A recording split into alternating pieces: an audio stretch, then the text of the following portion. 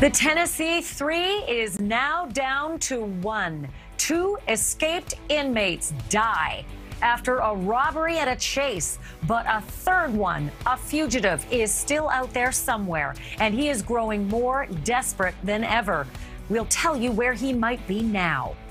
And then, the moment this woman heard her son was likely a school shooter, what do you suppose was her first concern? The victims?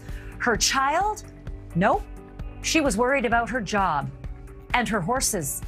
We've got the shocking text messages revealed in court.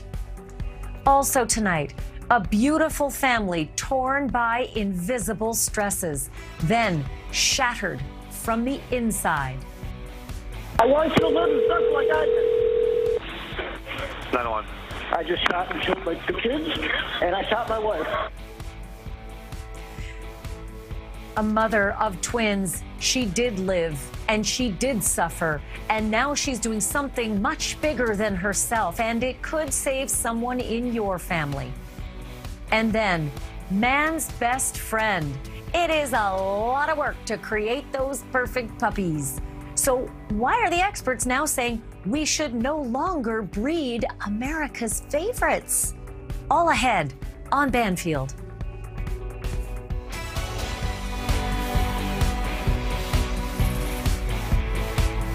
Welcome to Banfield. We begin tonight with a quickly developing story out of Tennessee, where a jailbreak has become a multi-state fugitive manhunt that has forever changed and even ended multiple lives. 50-year-old Johnny Shane Brown is still on the run tonight, out there somewhere, after escaping from the Sullivan County Jail in Blunteville, Tennessee on Friday morning. But he didn't escape alone. Brown and 2 other men, one of them an accused murderer, crawled through an air vent in the ceiling of the cell that led to the roof. All 3 men were on the run for about 24 hours before 2 of them made a fatal mistake. 38-year-old Tobias Wayne Carr, the accused murderer, and 45-year-old Timothy Allen Sarver decided to hold up a convenience store and its clerk in Sneads Ferry, North Carolina, about 400 miles from the jail. That clerk told police that 2 men tied him up at gunpoint, emptied the cash register, and then took off with his car. And then while that victim was being interviewed by the police, the victim himself spotted his own car with the suspects driving it. And that set off a massive chase by officers from several law enforcement agencies right across 4 different counties. The fugitives were killed after they crashed that car in Brunswick County, North Carolina. But police are not saying yet exactly how the men died. Was it the crash, or was it something else that killed them? Also unclear how the remaining fugitive got separated from the 2 that died. Johnny Shane Brown is still a subject of a massive manhunt tonight, 5'11", 200 pounds. He was being held in the jail on charges of violating an order of protection, domestic assault, and aggravated stalking. The reward for his capture just went up today from $5,000 to $7,500. Jesse Weldon was the best friend of Tobias Wayne Carr, the accused murderer who was killed in that car crash, and was the best man at his wedding. He joins me now live from Johnson City, Tennessee. Jesse, I'm sorry that we're talking to you about your friend under these circumstances, but did you know anything about this? Did he ever mention anything while he was being held in the jail that he was planning something like this, anything like this? No. Last time I talked to him, it was actually a year ago Christmas that I actually talked to him. So this news must have been just astounding to you, Jesse.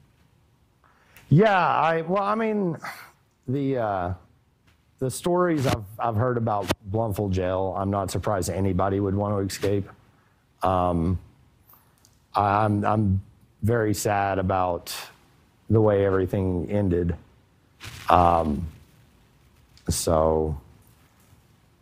But I could hardly blame anybody for wanting to get out of there.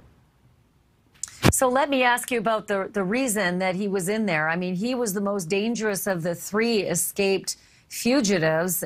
He was wanted for the murder of his wife. That's what he was going to be tried for once he left that jail. And presumably, who knows how the trial would go, whether he was going to go to prison. But what were the circumstances of that crime?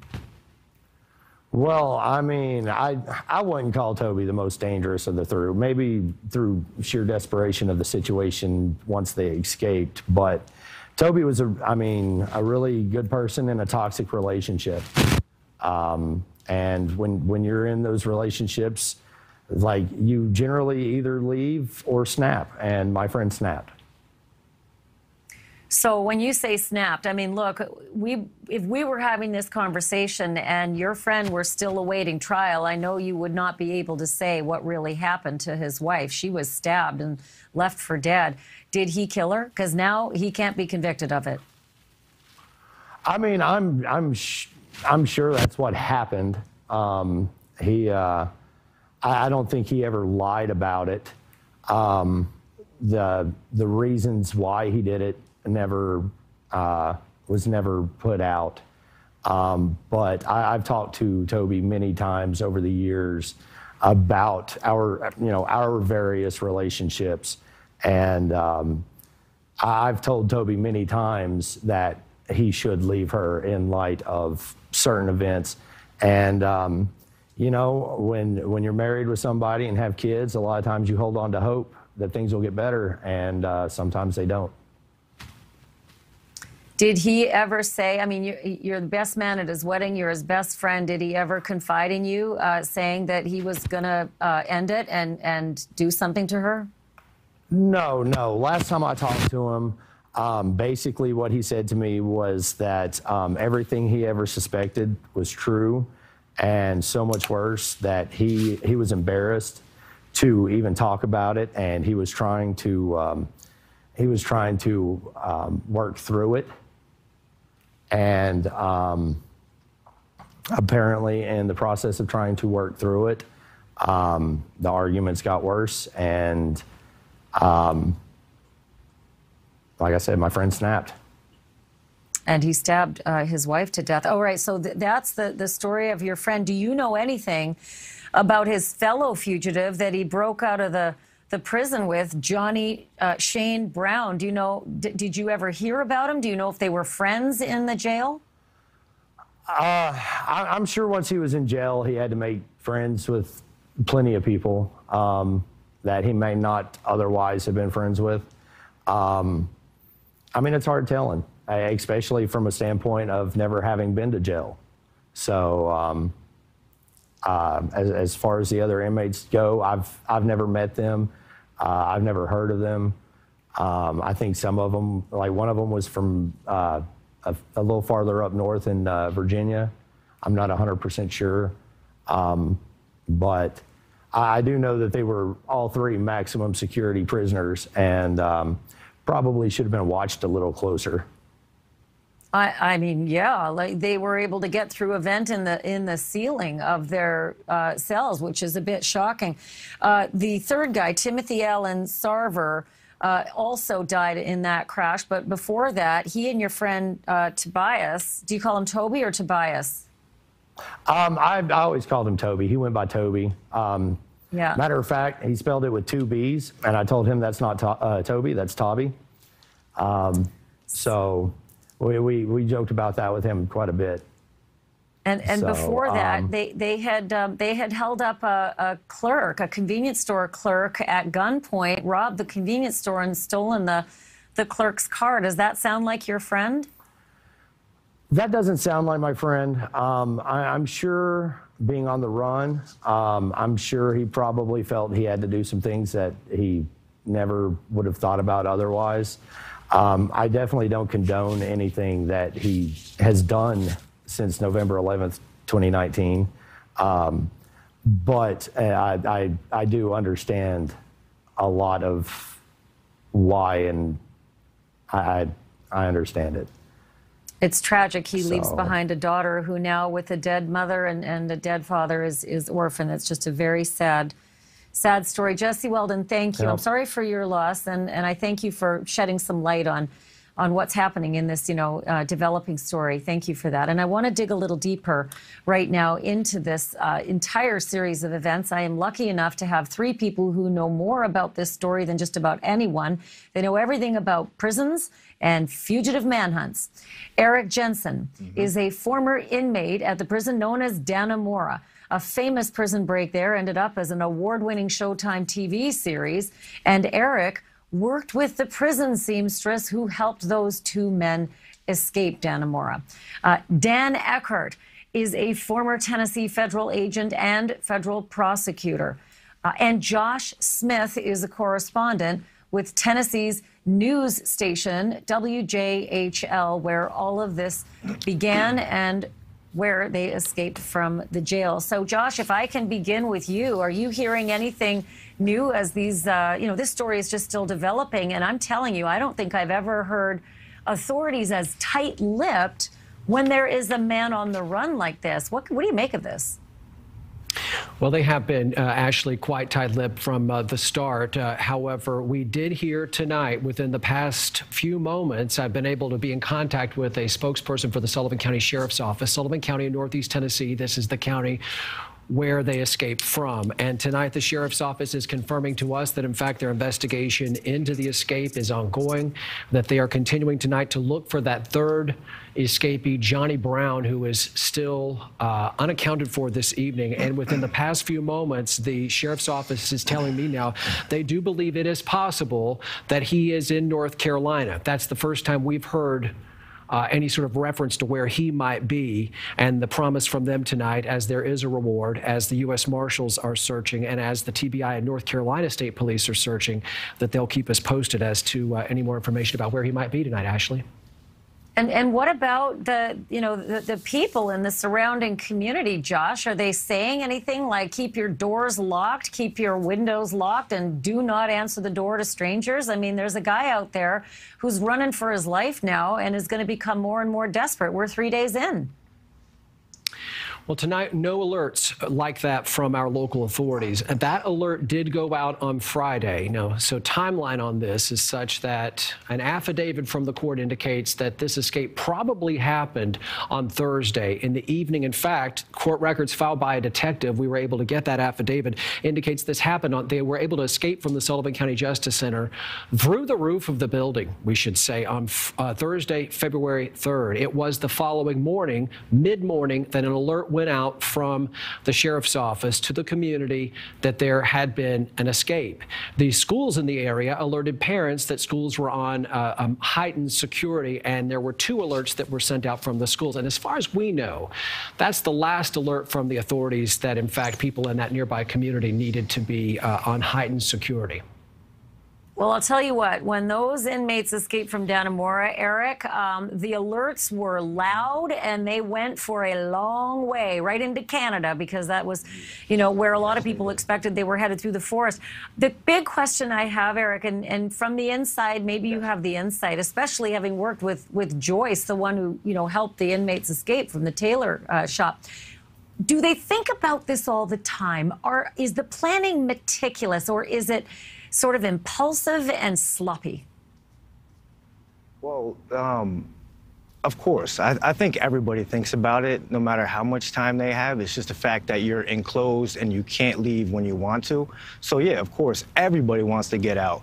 And, the people that do eventually, go ahead and do it, they don't think past the point of an escape. It's not just getting out of the facility. It's a whole lot more, because, that's only part of it. That's the first part, because now you have to stay out. That's the major part. Otherwise, you're going to go back. And I believe that, these guys, they escaped, they got out, and they're desperate now. They're robbing convenience stores. They're doubling back around from a place they just robbed, tied up a gentleman inside of his place of work, and they're doubling back around when the cops are right there. And, I mean, I don't know what's going through their minds, but they're definitely panicking. And I do know from what you said that one of the men was convicted, being held on charges of murder. He was indicted on it. But I think this guy that's still out there right now, his charges of aggravated stalking are a little bit more dangerous to me, because that's more predatory. You know, that's stalking. That's like you're searching for people. So he's out right now. And I think mainly, you know, they need to focus and they need to let the communities know where they think he is at. You know, Dan, that's what I thought. I thought right away that the authorities would be reaching out to the press to splatter that guy's picture everywhere, to get on every single newscast, to appeal to the public to beware, and then to be on the lookout as well. And bupkis, like nothing. And Dan, I don't understand why that is. Is there a strategy here to try to make Johnny Shane Brown think no one's looking for him? Because if I live in that area, I don't like that strategy. Oh. I don't see it that way. I don't know if the question is for me, but this is that is a strange reaction to an escape. As you know, I mean, escapes are pretty rare, and when one happens, what law enforcement typically does is get the help of the news media, the public. We have social media now. I mean, there's all sorts of measures in order to track people. So it is an unusual scenario, and I'm not exactly sure why the authorities aren't asking for more cooperation from the media. I was just completely flummoxed by it, Dan. I have to be honest with you. I've covered a lot of manhunts, and it's kind of boilerplate. You just reach out your tentacles to as many platforms as will broadcast your message to say, you know, your days are running short and your hours are coming close. Just one more question on that vein, Dan, and that is, why do you think they split up? Why were these two the ones who robbed the store together and this other guy is nowhere to be seen? Is there something in the strategy when groups of inmates bust out together? Well, I think it goes in line with what the other gentleman said. I don't know that they really thought this through that well. It's more or less a crime of opportunity. In some circumstances, probably this one is a good example. I mean, they may have planned it up to a certain point, and then they're out in the community, they don't have any money, they don't have transportation. And so in their minds, it may have been a better, I guess, strategy to split up. Maybe there was a safe harbor that one could go to, the others two weren't welcome at. I'm not exactly sure, but there's not one way to escape and evade law enforcement in the community. Yeah, Eric, do you have any wisdom on that? I mean, certainly you're sort of closest to all those three players in the Dannemora escape. Did they think this through? Were they like, once we're out, it's every man for himself, and yet that didn't happen? They stayed together?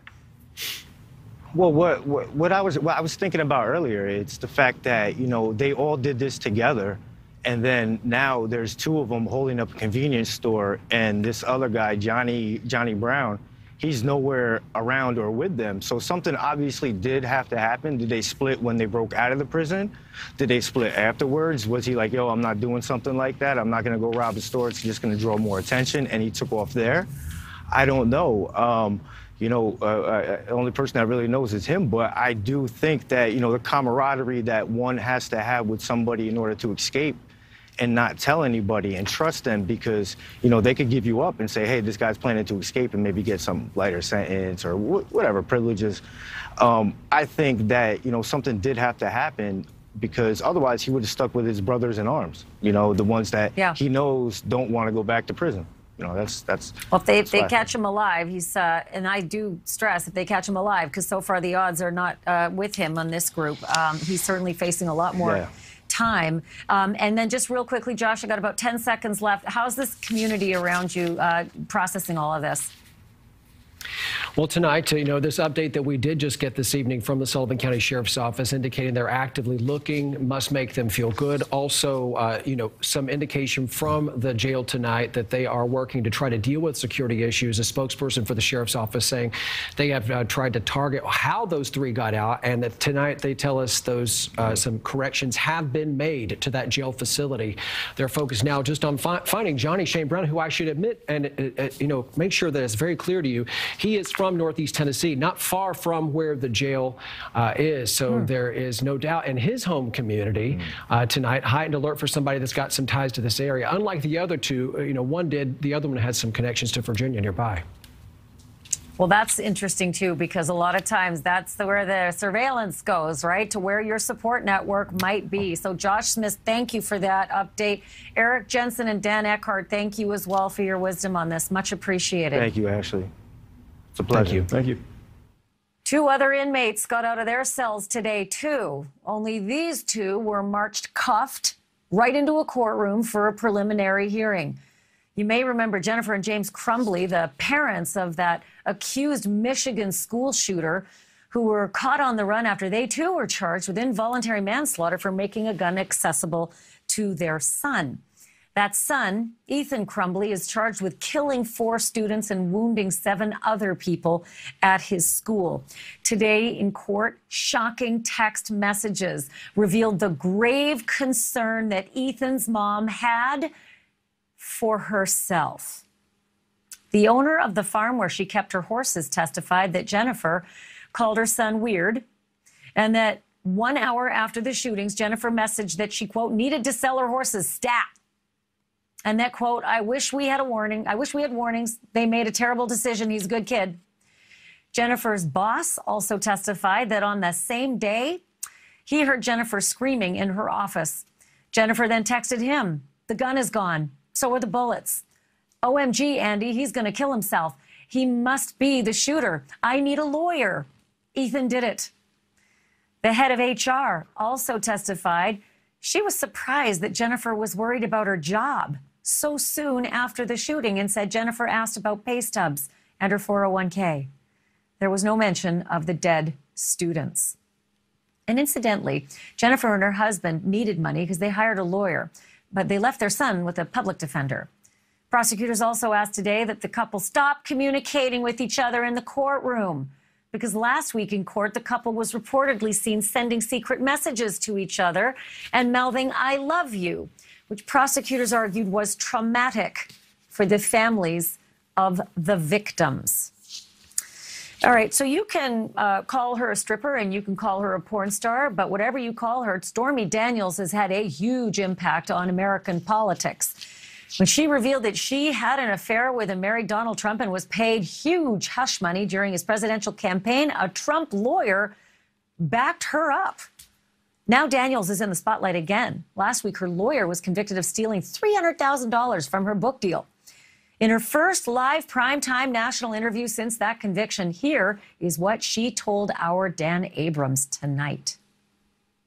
Actually, you know what I want more than anything, and I'm probably not going to get it, is I want him to admit that he took the money and that he lied and he gaslit me and played games and then tried to shame me by like asking for these mental health records that don't exist, by trying to paint me in a bad light. And I would really like him to take ownership of that and apologize, but that's probably never going to happen, just like I'll never see my money because he doesn't have it. That he is Michael Avenatti, and his sentencing is set for May, and he is also facing time for extortion against sports giant Nike, and still awaits a retrial in another fraud case in California. Straight ahead, a mission to save lives, born of a mother's grief. Anjum Coughlin says one simple phone call could have saved her twin daughters' lives, and she herself will tell you how when we come back. Come on. Hey, come here now! Where do you need help at? St. Charles. Where in St. Charles? Oh my God, my husband shot my kid. That was the worst moment of Anjum Coughlin's life. March 10th, 2017, 4 days before her twin daughters would have turned 17. Brittany Coughlin was a gymnast and a cheerleader at St. Charles East High School on the outskirts of Chicago. That's her. She worked in a grocery store and aspired to work in hotels or restaurants, and just look at that spirit. Her twin sister, Tiffany Coughlin, was a star student and worked in a pet store. Her mom says she loved animals more than people because animals love unconditionally, and I'm quoting her here, people could hurt her. We can only surmise which people Tiffany might have been thinking about, but we know that her life ended and Brittany's life ended, and their mother's life was all but destroyed at the hands of their very own father. Anjum's estranged husband, Randall Coughlin. There he is. On that horrible night in March of 2017, that father pulled out a gun that his wife never even knew he had. After 28 troubled years of marriage, they lived apart and were legally separated. Just one day before, Randall had said he wanted to reconcile. Anjum had said she did not. She'd asked for a divorce so many times she lost count. But where would she go and how would she live? Big, big questions for a Pakistani Muslim immigrant who married at 18 and was promptly disowned by her parents.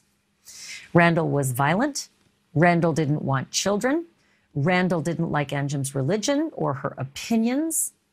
A doctor put him on antidepressants, which Anjum said he refused to take, until she finally left him, at which point he took them, quote, like candy, she says, and washed them down with alcohol. And sometime in early 2017, with his marriage crumbling and his emotional spiral fully underway, Randall Coughlin did something he'd never done in his life. He bought a gun.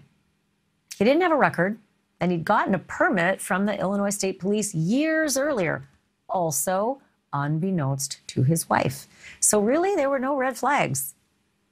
And a few weeks after that, he called Anjum to the condo where he lived and where his daughters split their time.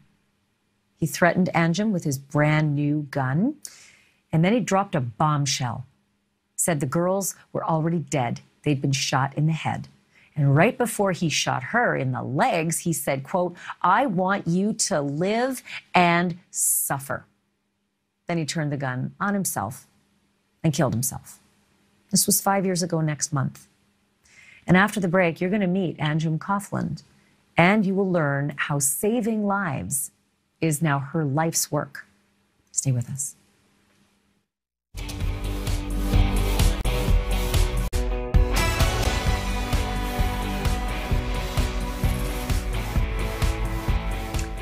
I do not say this very often, but I hope this information shocks you. But somehow I feel like it probably won't. In this country, most of us, 58% of us, almost 6 out of 10 of us, have experienced gun violence directly, or we've got a loved one who has. That's 58%. It is not a typo. The United States has more guns than people, and I'm not even counting police or military. We have 120 firearms for every 100 residents, and that includes children. It's also more than twice as many as the second-place country, which is Yemen. I say this by way of introducing my next guest, who has experienced gun violence in the most intimate and brutal way possible, short of losing her own life. In 2017, Anjum Coughlin was shot and wounded by her husband, who had already shot and killed their twin daughters before turning the gun on himself. Anjum joins me now live. And Anjum, I cannot thank you enough for being on the program. This has got to be so incredibly difficult as you near an anniversary. I know we're coming up on the 5-year mark, but before I get to everything that you've done since and just the unbelievable work you've accomplished and are continuing to, I have to ask you just personally, how does one go on after such immense trauma like you've been through? I didn't think I could. And then I started realizing the dad was just a coward, and he should have, things could have changed if he would have waited, and he could have tried to work things out.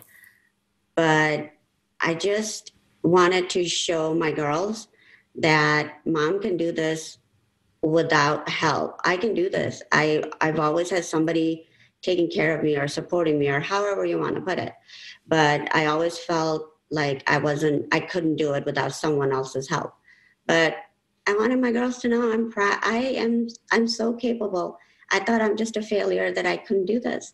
And that's what I was actually teaching my girls, because I didn't want them to be like me. I wanted them to be independent. I wanted them to do whatever they enjoy and they wanted to do in life and not rely on anyone.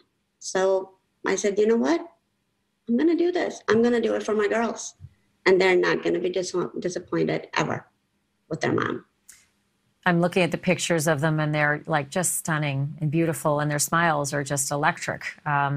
Almost feels like you get to know their soul just through those remarkable smiles.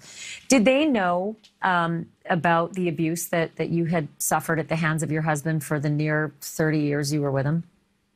No, we try to keep it, kind of to ourselves because we wanted to, of course, we wanted the girls to think that everything is great and we went on vacations, we did everything, but it was all his planning, what he wanted to do, how he wanted to travel and what he wanted to do, where he wanted to go.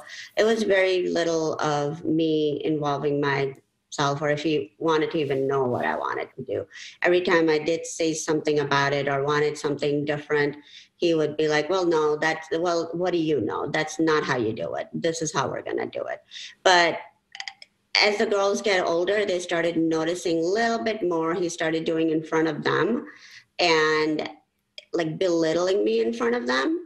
And they started to catch on as they got older. And I noticed that they started disrespecting me and saying things like that. Well, what do you know? You don't pay attention to all these things. What would you know? And how would you know what's right, what's wrong? And I'm like, you need to stop doing that in front of the girls. And he's like, well, I'll talk with them. Like, okay. So, it's that husband cost you your family. It cost you your parents. They disowned you after you chose to be with this American husband. After he did what he did, a family annihilation, a massacre like he did, was there a change in your family? Did you rekindle a support system? Did they come back to you? No. You've been completely alone in all of this. Yeah, pretty much. But I have a few good friends, and it's okay. I really learned what's important in life and who you need to keep close to you. And I figured out how to do this life on my own without anybody's help. People leave you so fast. They don't know how to be around me anymore. My old friends don't know how to be with me. I used to be a mom and a wife, and I don't know, to them, I don't know who I am anymore. So they don't want to talk, they don't want to connect, they don't want to make me sad with their kids. So yeah, it's, and I'm okay with it. You have to learn to be okay with this because I won't be here if I wasn't okay with it. It takes a remarkable amount of strength, Anjum. I don't know a lot of people who would be able to muster the courage and will just to get through each day. But you've really turned this into a project. You've really turned it into a mission where you are seeking, for the betterment of everyone, to keep guns out of the hands of abusive people. Your ex, your late husband, this could have all been solved with one phone call. If anyone had just called in his whole process of obtaining a firearm, you would have been able to say, wait, we're in a contentious divorce. I'm actually afraid for my life. Is this something that you realistically think you can accomplish? I really am hoping that, especially for the first-time gun buyer, I really think there's something out there that if you've never bought a gun before, and this is the first time purchasing a gun, one phone call could have been to the family member or to a friend or to the office or anyone.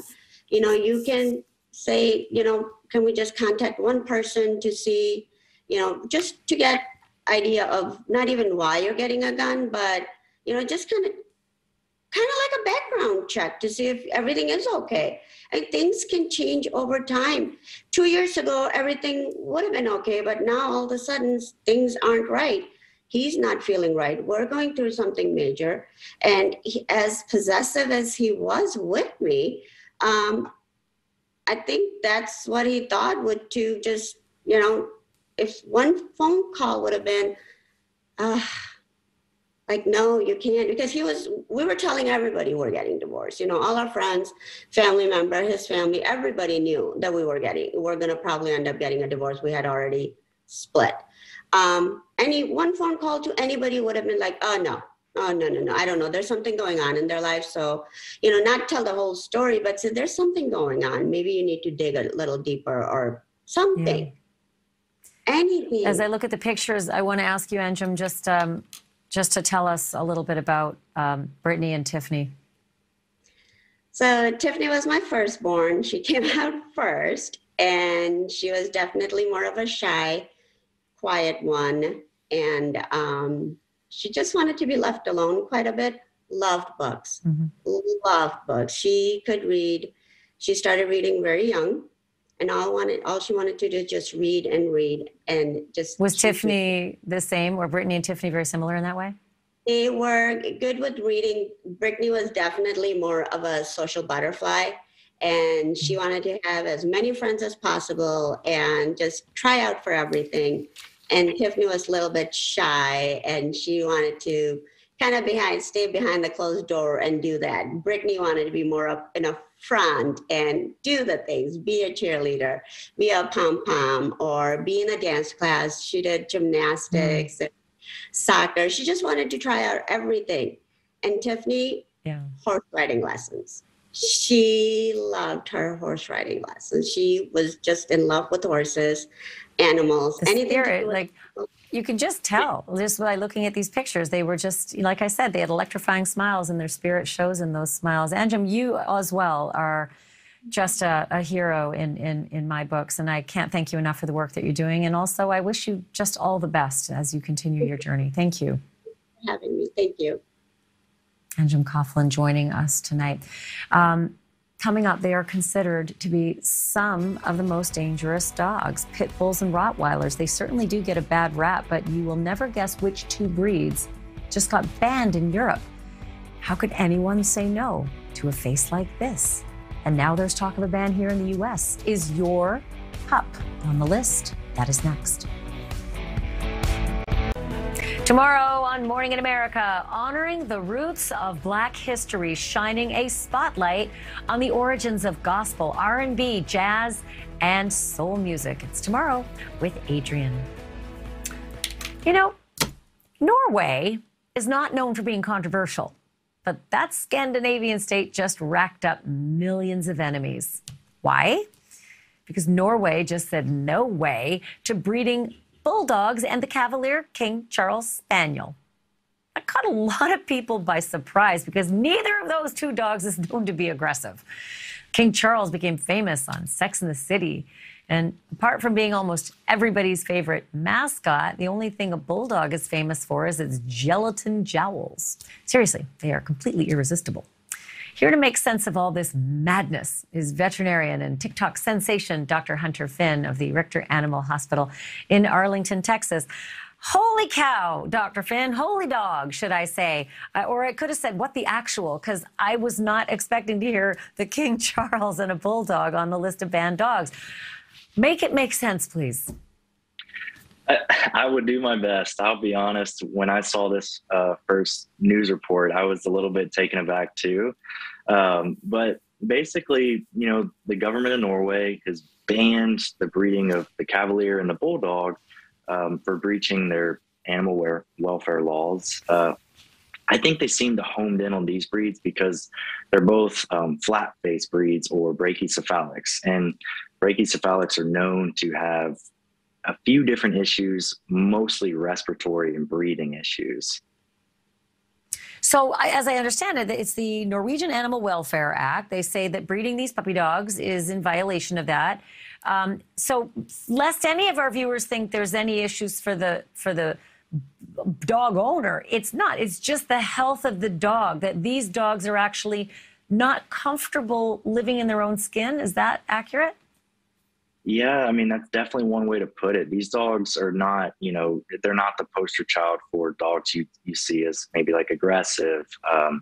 Really, I mean, they're very cute dogs. I've got quite a few Cavy patients and also Bulldog patients, but, you know, underlying, they do have certain issues, and every dog's a little bit different. But when you look at the breed as a whole and kind of what we've done through our breeding process, we have seen where, you know, especially with brachycephalics, they actually have a syndrome named after them, and that's brachycephalic airway syndrome, where they've got these little teeny tiny narrow nostrils, they've got an elongated soft palate and teeny tiny tracheas, and it just makes it hard for them to get comfortable in their own skin, as you said.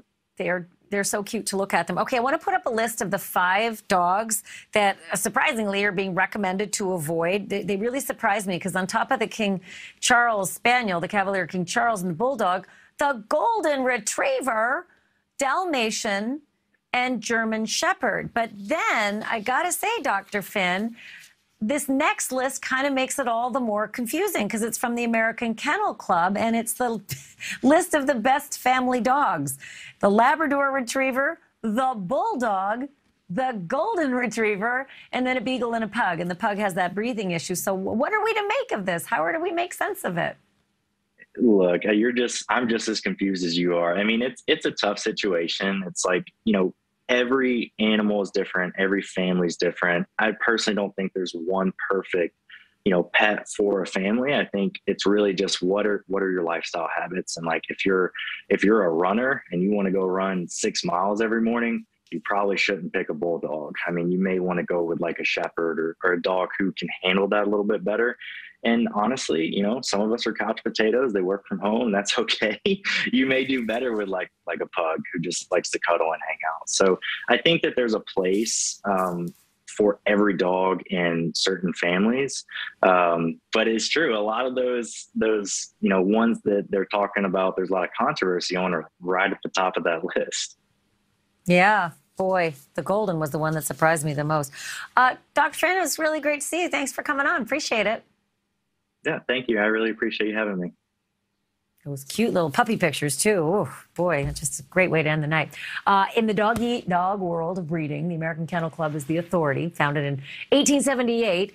Guess how many breeds it originally recognized? You ready? 9. Mostly in the hunting dog family, spaniels and setters.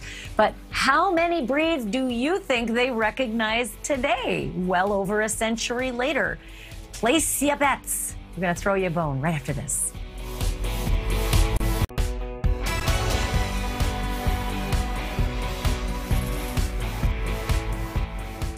Growing up, I will bet that you did not hear about a Labradoodle or a Spanish water dog or a Golden Doodle because the chances are they didn't exist.